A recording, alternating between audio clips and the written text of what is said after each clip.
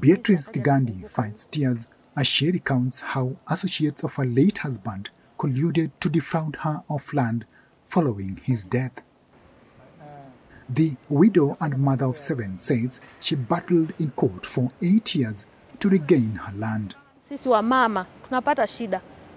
It's a big problem for us women. You can't own your land because you are a widow. You keep being told that the land is not yours, yet you have lived there for years. So I plead with our president to help us so that we can own our lands.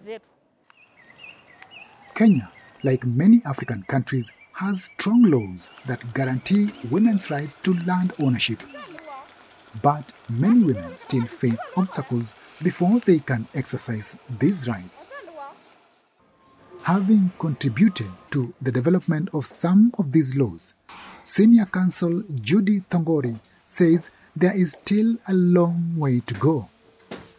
Somebody says the more things change, the more they remain the same, so that even as the laws are in place, there is still a continuous struggle by women to access property, by women to access justice, yes, in property matters. For those who are in the large sector, I think one of the assignments that we should undertake is to ensure that we have the right statistics so that we know what do women actually own.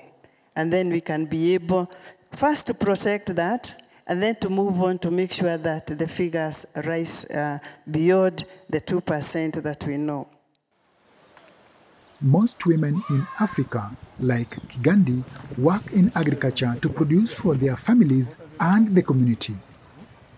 But they still have trouble accessing their legal and social rights to land ownership.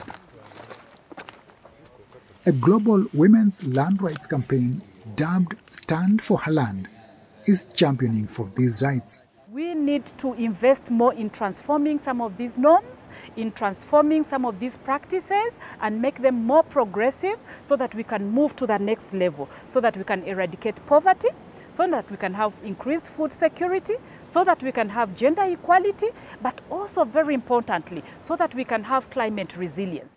The Food and Agricultural Organization, FAO, estimates that closing the gender gap on land ownership could increase the yields on women-owned farms by 20 to 30% and reduce the number of hungry people by 100 to 150 million people.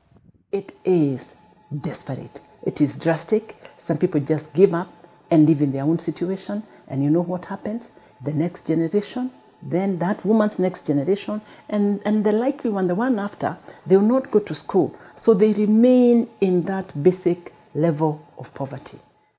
While more countries have made progress putting in place policies and laws guaranteeing women's land rights, advocates say more work is needed before women like Beatrice Kigandi can enjoy their rights.